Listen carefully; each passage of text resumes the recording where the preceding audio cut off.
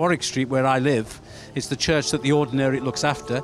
Here's the Spanish place, so it's a very marvellous thing to do. And it's a great act of witness in the middle of our capital, you know.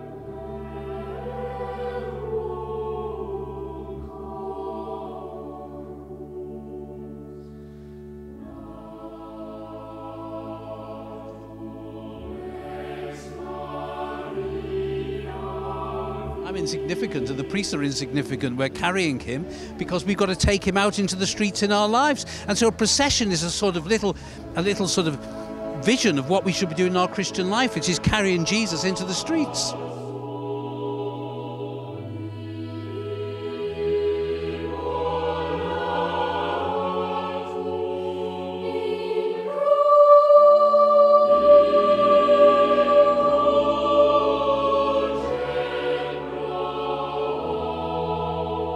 I don't know whether you noticed that there's nobody shouting or objecting, just interest and want to know what's going on, taking photographs. So I think it's a great thing for all these people to be witnessing to the Catholic faith in the middle of the capital.